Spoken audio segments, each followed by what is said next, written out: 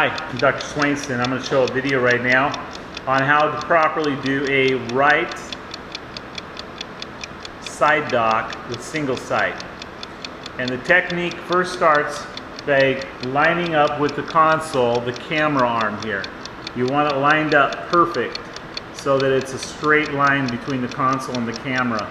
You also want to make sure that the arrow is right at the outer sweet spot. If you're coming in from the left side, you'll do the same thing. You'll bend this arm the other way and you'll have it on the outer sweet spot as well. But I'm showing a right side dock for single site since I stand on the right side.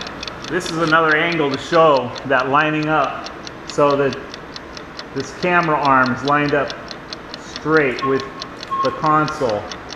You want to make sure it's lined up perfect with the console.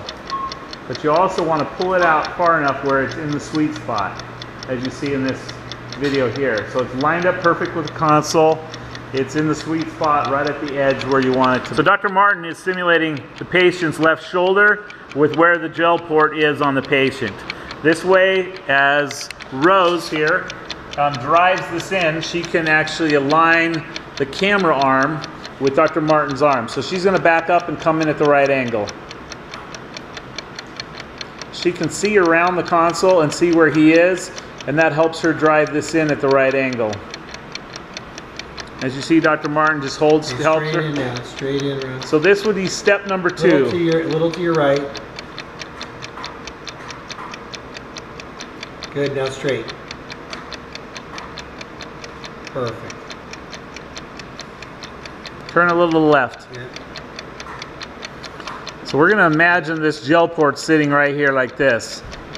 Stop. This is now step number 3. We're now going to move this arm so that it's straight between the legs, but we still want to keep it right on the perfect sweet spot edge right there, as you see. Dr. Martin is going to Frankenstein that arm up there and bring it so it's straight. He's going to bend that elbow all the way until it touches the other one. As you see that, it's Frankenstein, that whole arm. Here's another view of that. Straight arm. Now we need to bring this in more so that this is over the gel port. Come on in. Notice I'm not moving this instrument. Good. So now we know it's right smack over the gel port, which is going to be right here. To review the first 3 steps, the first step was to line this up with the console in the sweet spot. Number 2 was Dr. Martin lining up the patient's left shoulder with the gel port. Number 3 was Rose moving in further with me bending this straight between the legs. Number 4 was Frankensteining that arm, as we did. And number 5, Dr. Martin has put in this gel port and he's going to attach it.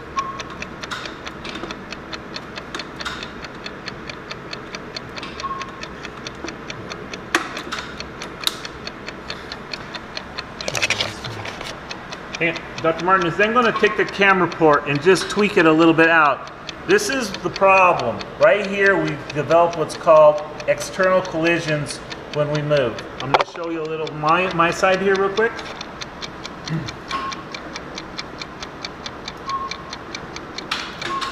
So I'm going to dock my arm.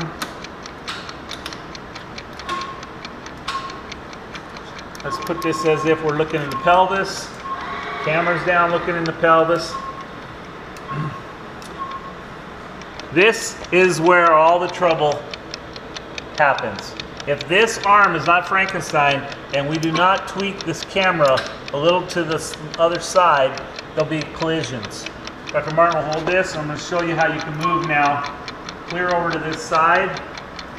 Move the camera over here. And see how we can move clear over before we have our first collision. Will you show that collision? There's the collision right there. So as long as you dock this correctly, you're going to avoid that. Now on the right side, we don't ever have a collision problem because it's coming from the right side. So you can look very, very far over on this side without any collision. It's all about the left side of the opposite of where you dock, where the collisions occur. And as you can see, there's no collision on this case because we have done this several step process to avoid that. And you see we're still at the end of the sweet spot as well. Angle here. So this is coming in. As you see here, the Frankenstein has occurred right here on this arm. It could even be slightly Frankenstein more if you need to. You want that space there to be almost nothing there. You want this collapsed in as much as possible. Thus the term Frankenstein, because the arms are out going. Thanks for watching our video about how to dock from the side. We appreciate docking from the side because the assist sits between the legs, and it's too hard for an assist to manipulate the uterus without sitting down and being between the legs. It wears our arms and shoulders out. Anything you would add to that? No, the only thing I would tell you is that little subtle move of moving the camera arm is a big thing to increasing your mobility when you're at the console.